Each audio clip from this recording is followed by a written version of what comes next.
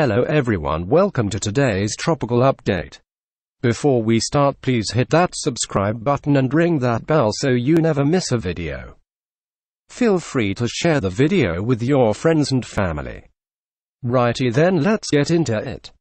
Tropical Cyclone Bongoyo has strengthened in the southwest Indian Ocean to a storm of 55-knot winds. That's about 65 to 70 miles per hour. Satellite imagery shows a well-defined storm.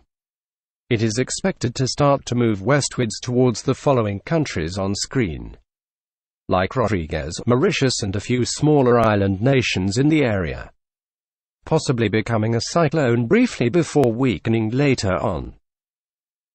Bongoyo is expected to start moving west towards Rodrigues, Mauritius and La Reunion. It is expected to slowly weaken throughout the next few days. It is at peak strength now with 55 knots winds. It will still affect Mauritius in some ways, such as 30 km/s winds and some rain. As always, if anything changes with Bongoyo, I will be sure to update you as quickly as possible. That's all I have for you today. Remember to subscribe to this channel for more updates. Don't forget to leave a like. You could also share the video with your friends and family. Stay safe and I'll be here for you all tropical season.